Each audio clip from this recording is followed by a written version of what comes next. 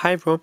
So this is the video number 2 in the 6-part series, and this one is my field jacket pen pouch. So it always stays on the right side of my field jacket.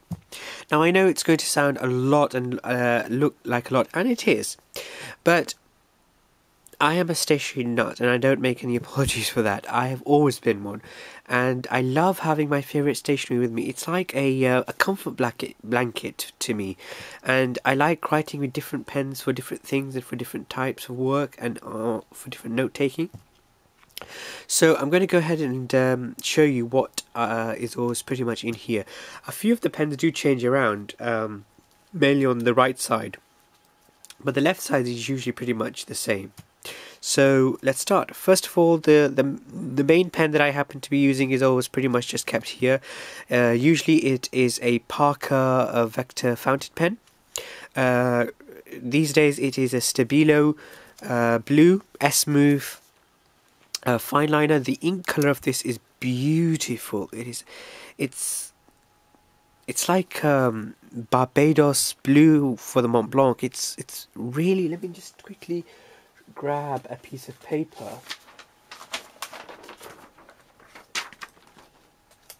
and show you. If I do some writing on here, let's see if I can. Yeah, fine, I'll do some writing on here. So Stabilo S-Move fine liner.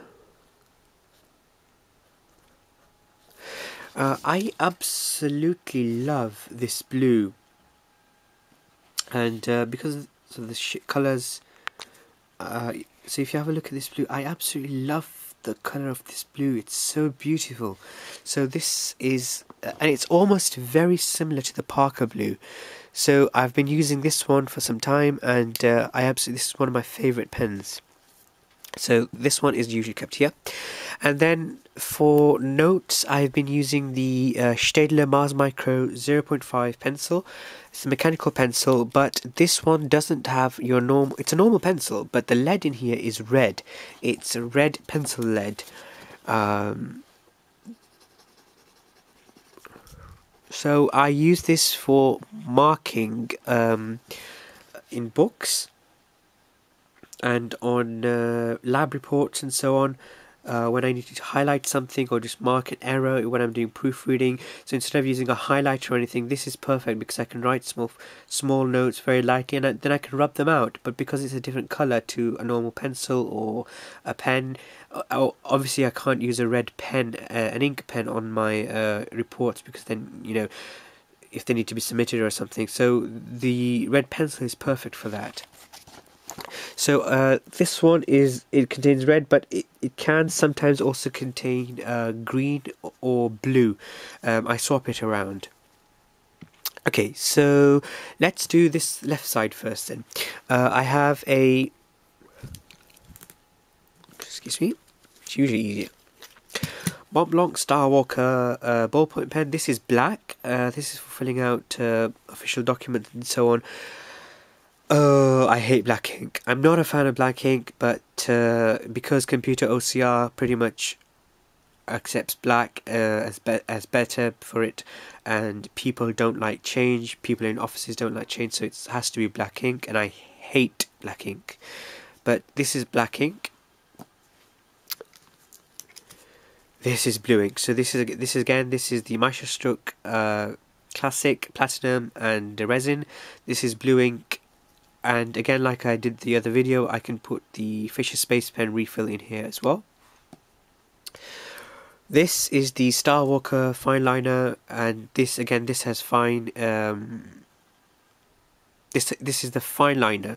You can also have the rollerball refill in as well, or you can put in any other color in here. At the moment, it does have blue in here, and this is the Meisterstruck fountain pen. This has blue in it. This is the extra fine nib.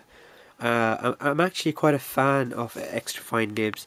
for my Mont Blanc fountain pens and my Grafon Faber-Castell fountain pen. I have features a an extra fine nib on that one as well. Whereas for my Parkers, I really love their medium, their standard nib for the Parker. I have a 800 Rotring 800 plus 0.5mm pencil, standard 2B lead in here with the soft tip, so I can use it on my iPhone or iPad. Muji pink highlighter,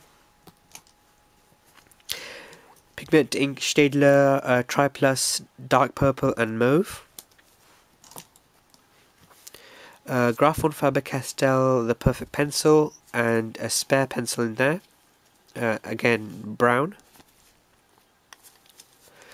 And something my sisters gave me, the lacquered cross blue, and yes, it does have blue ink, and I know it's redundant, but I really love this. Okay, so that covers this side, and then moving on to the right side, green ink. I absolutely love green ink. Pilot V5 high tech point. This is amazing. I love the color, the quality of the ink, the texture of the ink. It's really, really good. I absolutely love this.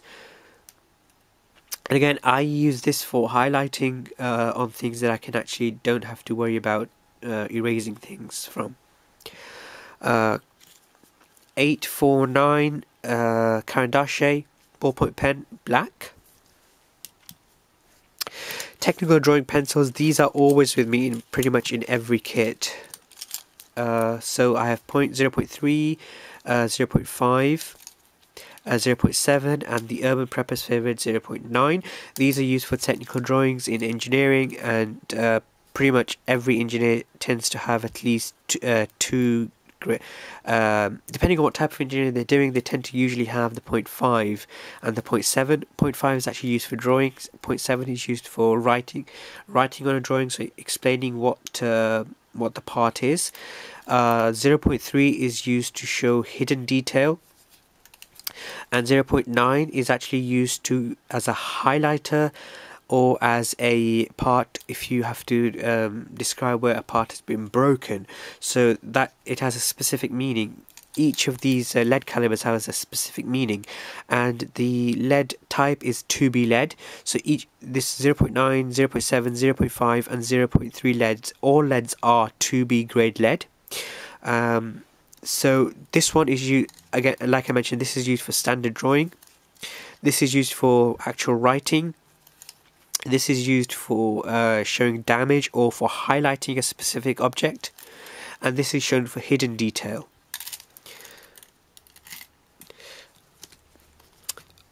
A purple fine map marker. I use these for mapping routes on maps. I usually put over a plastic overlay onto the map, so I don't have to worry about damaging the map.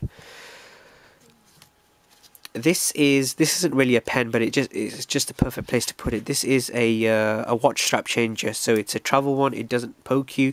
So on one side it has the watch strap remover, and on the other side it has the watch pin remover.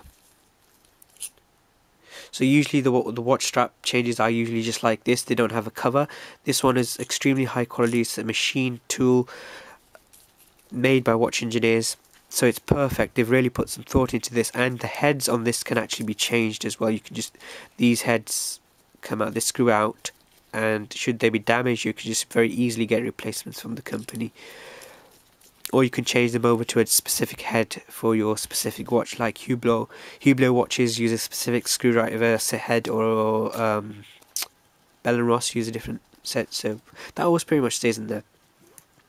Clear fountain pen, not yet inked. I've removed the ink from this. I put DisabledPrepper ink into here, which I absolutely love. Unfortunately, Asprey, the British company Asprey, has been taken over a couple of years ago, and their quality of product, general quality of product, is, it used to be like the benchmark, the British benchmark, and now it's probably reverse. It's horrible. I mean, they are only selling. They've moved away from what they used to be, from a brand name, a brand house. As I was growing up, my mum used to take me to my mum and my aunt used to take me to Asprey, to get the inks and just have a look around. You know, when they wanted to buy something. So I'm really disappointed with that. But I do have one last bottle. And I like putting the Asprey purple in here because you can actually really see the purple through the clear plastic. So this is one of my favorite. Or I tend to put green ink here into here as well.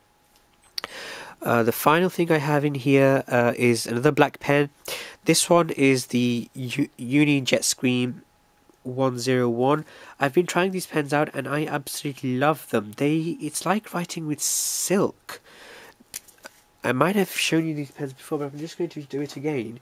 Where did I put my I had some writing paper. Oh, here we go. Okay, totally forgot it was there. So this is the Uniball Jet Scream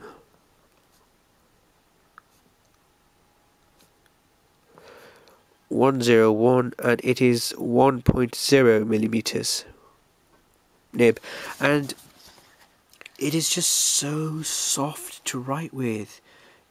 It just takes absolutely no. I'm actually really holding this weird. I will try not even to hold it, and it will write. I'm not even holding it. I'm not even putting any pressure on there. It's just such a beautiful pen to write. I like the blue with this one, but I have put the black one in just sometimes when I need to borrow a pen or something. I absolutely love this pen. And I have in here the Streamlight stylus. I'm not going to shine it, but it takes two AAA batteries. The batteries are active in there. It's ready to go. It's ready to go. And I also have, because I used to travel with this, I have two